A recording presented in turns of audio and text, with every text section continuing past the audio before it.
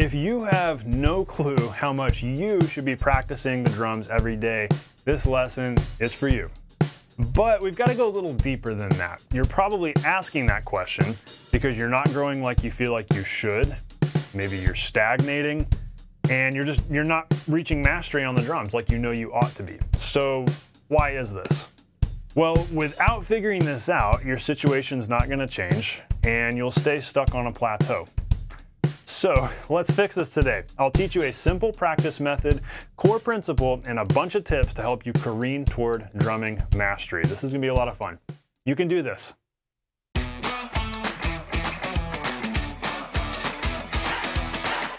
Hey, welcome to The Non-Glamorous Drummer. I'm so glad you're hanging out with me today. I'm here to help you become the drummer other people want to jam with, and we do this by teaching you the core, non-glamorous skills that get you mastering the drums and playing songs well, much more quickly.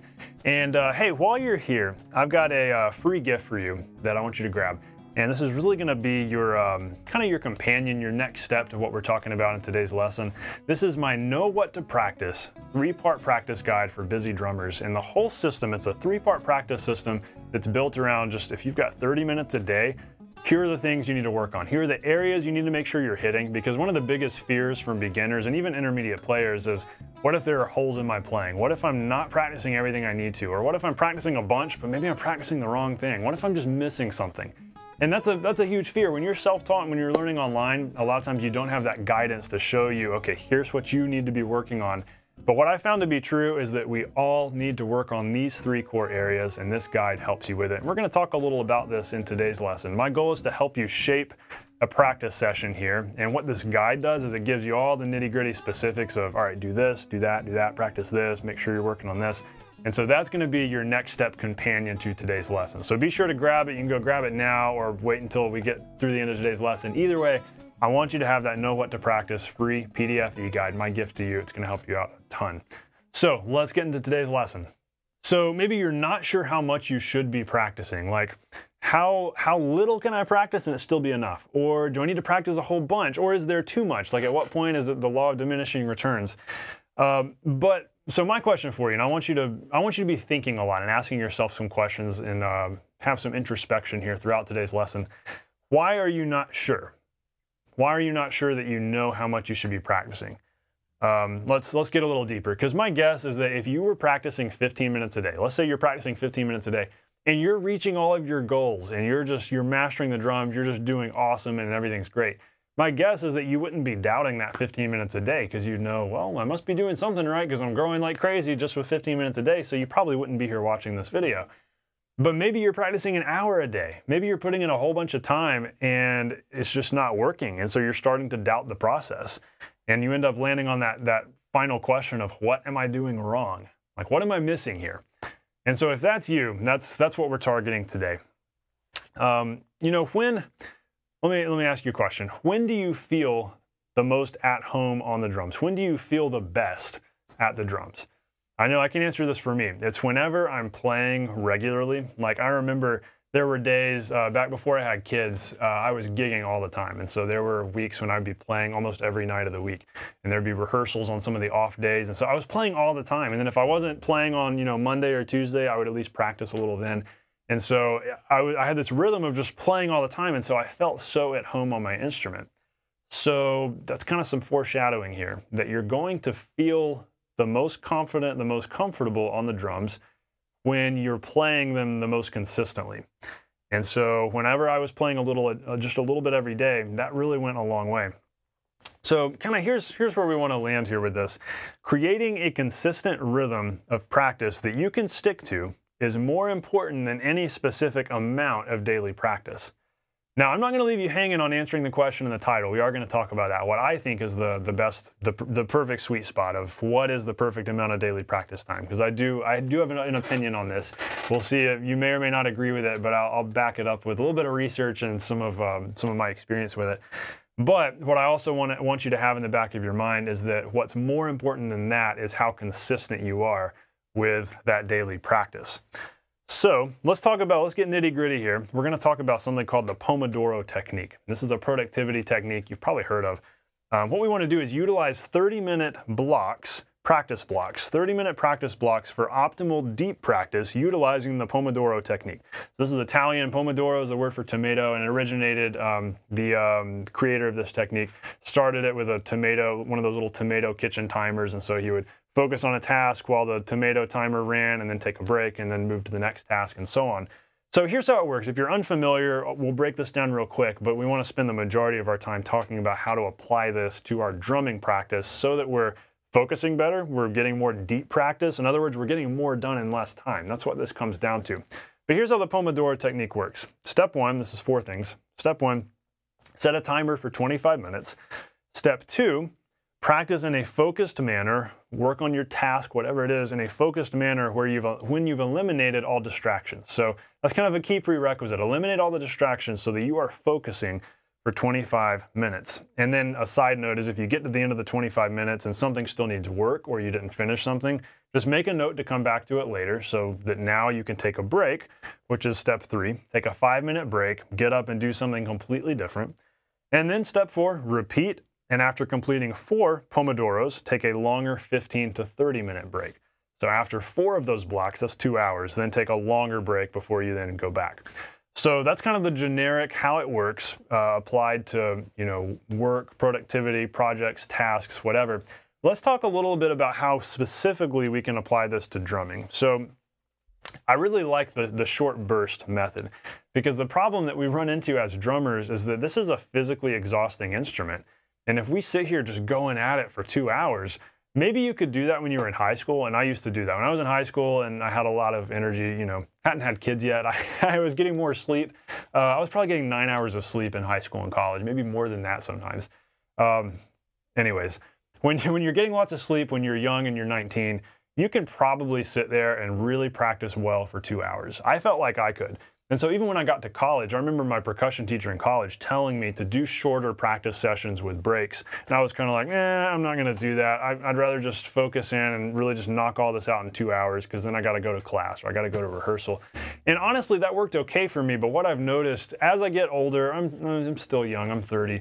But, once you've got kids and life is busy, life's hectic, sometimes those longer practice segments, they just don't work so well. And also your brain's more tired. Maybe you haven't gotten enough sleep. When you become an adult, you've got a lot more life responsibility and things begging for your attention, and so it's harder to really focus. Maybe you can relate to that. Maybe you're having a hard time really focusing and just getting locked in and getting things done. And that's where I'm at now in life. Maybe that's where you are, and so that's where this makes a lot of sense. When you do a 25-minute segment of practice, there's a lot you can get done in 25 minutes as long as you just focus on one thing in that 25 minutes. And so what I recommend you do is have 3 of these 30-minute blocks, each block focusing on one of the 3 core pillars of drumming skill. Remember when I was pitching that e-guide to you a few minutes ago? Go grab that. It's free. It's awesome. It's going to help you out a whole bunch. In that guide, we break down what are the 3 core pillars of drumming, the 3 areas of skill that if you master each one of those, you master the drums. Leave one of those out, you don't master the drums. Those 3 core pillars are hand technique, 4-way coordination, and music. So music kind of encompasses listening, musicality, all the skills that come with playing songs well, recording well, playing well with a band. Hand technique is obviously just hand technique, grip, building the chops that we need. And 4-way coordination is the mental skills of tying everything together and getting our feet to work. And so if you're doing all 3 of those things, you will master the drums. You've just got to make sure you're hitting all 3 of them and you're practicing the right things within each of those categories, which is a huge purpose of the guide. And so ideally, the whole Pomodoro technique recommends, doing 4 Pomodoros. So 4 30-minute blocks and then a break. I recommend just 3. Do just 3 of them. Here's something really cool that happens. So this creates a 90-minute practice session, which I think is a sweet spot for a block of productive time in your day. This creates a 30-minute session. So you've done 25 minutes, a little break, 25 minutes, break, 25 minutes, break.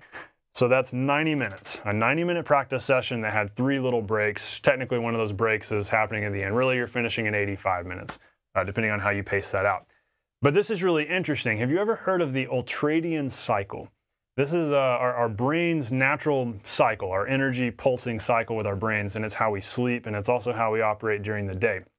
This is something I first learned about reading this book right here. It's called Redeeming Your Time by one of my favorite authors, Jordan Raynor. Go check it out. Really helpful book for productivity. It's probably the most helpful productivity book I've ever read. And it's interesting how we can apply stuff like this to a lot of areas of life, especially including practicing the drums. And something that he talks about in there is how our brains are wired to focus really well and have high energy for these like 2-hour waves. You can picture like a wave, up and down, up and down. And for about 90 minutes, we're on this upward part of the curve where we can focus. We've got all the energy and all the focus. But then we have to come back down off of that. We're not computers. We're not robots. Our brains cannot highly focus, and we can't have high energy all day. Maybe you could when you were 19. Maybe you could when you were 3 years old. My 3-year-old has high energy all day sometimes. I don't know how she does it, and I'm so jealous of it. But as adults, we have these ups and downs. We're human. And so what you've got to do is optimize your practicing to utilize that so that you're breaking before the practice, and then you're getting into the practice so that that can be your energy wave there when you've actually got some energy and focus. And then you're going to be dipping by the time you get to the end of that 90 minutes, and you're going to need to stop. What's really interesting too is this is how we sleep at night. The way our circadian rhythm is, it's these ups and downs. And so it's the same during the day. Fascinating. I'm not going to claim to be an expert on this, but go read about it yourself. Google it. This was something I learned about reading that book. And so it really is fascinating. And so I think a 90-minute practice session is a sweet spot because of this. Now, something that's critical here that I don't want you to miss is that in order for all of this to work, you must plan ahead what to practice based on your weaknesses. How do you know your weaknesses? Well, this is something worth a whole series of lessons, but at its core, film yourself playing, record yourself. Generally, it doesn't take a whole lot of analysis to know what your weak areas are. Most of us know this. All the time, I'll have new students enrolling in my courses. I have a particular course. It's kind of the best seller. This is such a helpful course for so many people. It's called Total Hand Freedom. You can find it on my website. But whenever people enroll, I always tell them, hey, comment on the first video. Tell me, what are your goals? Like, where are you at? What are you working on? And that's how people introduce themselves to the group of students in the course. And so all the time, people will say stuff like, yep, I got a weak hand. I'm wanting to play songs, but I'm not able to fluidly play around the kit. And so it's always these very clear, obvious things. I don't think it takes a whole lot of analysis for you to figure out that, you know what, maybe I've got a weak hand. So that's what I need to work on in my hand technique portion of practice. You know what? My left foot is just, it can't do anything. Maybe I need to work on my left foot coordination during the coordination portion of practice. And then, you know what? I listen to music, but I have a really hard time really hearing and learning kick pattern. So for that 30 minutes of music and listening, I'm just going to listen to the same song over and over again and listen to that kick pattern until it makes sense to me. And so a little bit of self-analysis tells you, okay, there's something to work on with hands, something to work on with coordination, something to work on with music and listening, and write these things down. Write these things down. I have some students, there's a particular student in my paid membership community who is literally the most organized practicer I've ever met. It's incredible what he does. And he's got a chart with goals and like things he's working on within each category. But hey, he grows like crazy, and it's not because of all the work I put into the membership and creating lesson content to teach him. It's because he takes action on it and he's organized about it. And I want you to do this too. And know, okay, here are my weak spots in hand technique. Here are my weak spots with feet, with coordination. Here are my weak spots with listening and song learning. So here are the things I'm going to target and practice. Knowing that, that's going to help you so much because you have to plan these practice sessions out. They can't be random and haphazard. If they are, you're probably not going to get a lot done.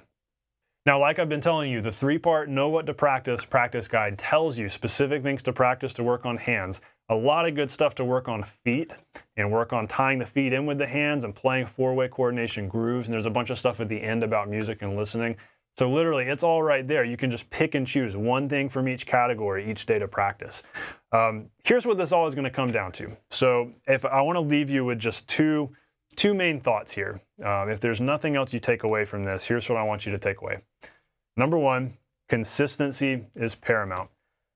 Ultimately, the best amount of daily practice time for you, the perfect amount of practice time for you, is the amount you can consistently pull off each day. So yes, I would love for you to do 90 minutes each day, but I know for most working adults, especially if you've got a family, especially if you've got kids, 90 minutes a day is just not possible. It literally just, it might not be able to happen. And there might be some days where you can do 90, but other days when maybe you got to do 60 minutes, you got to do 30 minutes. But hey, if you can set a minimum of 30 minutes, then that at least means that if you can commit to 30 minutes a day, that means that you can focus on one core skill from one of those core areas. So maybe Monday, you work on that weak hand. You work on weak hand fulcrum. Maybe Tuesday, you work on kick patterns with your right foot. Maybe Wednesday, you work on really paying attention to how the drums are locking in with the vocal in that particular song you like. So you just listen to that song over and over again. Practice your aural skills. Practice picking things apart and hearing things in the song that maybe you haven't heard before. And that happens automatically sometimes by listening over and over again and challenging yourself to hear something new each time. What's the kick doing? What's the snare doing? What's the guitar doing? What's the other guitar doing? What's the bass doing? What's the vocal doing? Listen for those things. That can be something that you do for 30 minutes, one of those days a week. So the point is, be consistent. It's funny because this YouTube channel is an example of the importance of consistency over perfection and over quantity and over quality, because if you sort my videos oldest to newest, so go to the main page where you see all the videos, sort oldest to newest, you will see some terrible videos back when I first started the channel, end of 2016, early 2017, terrible videos. But I posted a video every week, every Friday. I've definitely missed a few weeks here and there, but for the most part, every week. So like 50 videos a year, and the channel it's grown. It grows because of that consistency. And that's the way practicing is too. Starting out, you might not feel like it's super high quality. You might not feel like you're doing great, but because you're consistent, you're going to grow. I got better at making YouTube videos because I did it each week. They were horrible, but gradually they got better. And thanks to you, the viewers, who have given me feedback and helped me out with this. So the more I teach this, the better I get at it. Also, it's interesting, there's a local fitness facility, a local gym here that tells you to make sure you work out there 3 times a week. That's the minimum, 3 times a week. If you do 2 times a week, not consistent enough, you're not going to get fit. 3 times a week though, okay, that's consistent enough, because at that point you're averaging every other day. And of course, if you do 4 times, 5 times, even better. But it's funny how, fitness experts are saying that too, where consistency is critical. It's more important to work out a little bit every other day than a lot here and then a lot that week and then a bunch that month. Otherwise, you probably won't get consistent results. And so we hear this in different industries and all across the board. Consistency is paramount. So figure out how much practice time you can commit to. Whatever small sliver you can commit to and do regularly, even if it's every other day. Even if you're just practicing 3 or 4 times a week, find that consistent time you can do. 30 minutes on Tuesday, Wednesday, Friday, or Tuesday, Thursday, whatever. Every other day, find what works for you. Find your sweet spot. That's really my second tip here for you. Find your sweet spot and pay attention to your body and your mental state throughout a practice session, because the goal with all of this is to avoid burnout and fatigue. That's the whole thing with the Pomodoro technique. The goal is to avoid burnout. And it's interesting too, in Googling around, researching that, I saw that was a helpful method for people with ADD also, where you have a hard time really staying focused on something. And by breaking things into smaller chunks, it actually makes it easier. I don't have ADD, I won't claim to understand that, but I know for people that have different challenges regarding focus and getting productive things done, breaking it into smaller steps can be so helpful for so many of us. So wherever you're coming from there, that can be tremendously helpful. But pay attention to, am I exhausted? Am I tired? Do I need to stop? Am I just so frustrated I need to walk away? Sometimes you got to break all the rules and just, I'm frustrated with this, it's not coming together. Put the sticks down, walk away for a few minutes, get a drink of water. Go do some stretches or something, walk outside, come back in, and then sit back down, and you might just have a breakthrough in that moment. I've had students tell me stories like that all the time, where they're struggling with something, so they take a break, and then they come back to it. Voila. You never know. Sometimes that happens, seriously. And so pay attention to your body, pay attention to your mind. Eventually, you do have to stop, and there comes a point where it is diminishing returns, and more is not better. That's why I think 90 minutes is a sweet spot. And if you want to do more than that, do 90 minutes early in the day, 90 minutes later in the day or middle of the day. If you're crazy and you can put in tons of practice time, awesome, good for you. But break those apart. Don't try to do 3 hours all at once. Do the 3 30-minute sessions here and then 3 30-minute sessions there. So you've got 2 big 90-minute blocks. So you can pace them out that way. Those are my recommendations. So as you go, I hope this has been helpful. I know this has literally just been conceptual, theoretical stuff, but it's all backed by my experience, a lot of research a lot of people have done, what my students have found, and my guess is that you're a lot like many of my students who have had a lot of success with getting organized with practicing. Be sure to grab that 3-part daily practice guide. That's going to help you out a bunch, because I don't want to leave you hanging. I want to give you all the goods, all the specifics, That's going to help you out with that. Tell me, and you don't have to tell me this in the comments, but if you feel so inclined to be held accountable, how much have you practiced over the last month? At least answer this in your own mind. If you don't type it out here, that's okay, but at least answer this for yourself. How much have you practiced over the last month? What does your average rhythm, so to speak, look like? You know, are you practicing 3 times a week? Is it more like, you know, I got a lot of practice in this week, but not that week? Look back at the last month and be honest with yourself. How much were you practicing? Does that rhythm need changing? What will you do now? What will you do to change it? I want you thinking here. I want you doing some self-analysis, doing some introspection. I want you asking questions about your processes, because it all comes back to, you know, everything I was saying in the beginning of this lesson about if you're not growing like you should, you're stuck, you're stagnating, you're plateauing, something's wrong. Don't keep doing the same thing. That's insanity, right? Don't keep doing the same thing over and over expecting a different result. Something's got to change. The rhythm's got to change. The schedule's got to change. And so shake it up a little bit. Test this out. Test this out, get specific with what your goals are and what you need to work on, what you need to practice, and then do it consistently. And I promise you, you will get results. It worked for me, it's worked for so many of my students, and research tells us that this is the way our brains work. So have fun with this. Take this, run with it, go practice, go grow, go master the drums like you are made to do. Be patient with it as always. Know that it's not practice that makes perfect, but practice is gonna make better. You're gonna improve over time. And a lot of times it's slow and you don't even tell how much you've improved until you look back months later and you're like, wow, that's where I started. Make videos of yourself all the time. That can be really motivating to look back. But hey, you can do this. I'll see you on the next lesson. I hope you have a great rest of your day. Stay non-glamorous.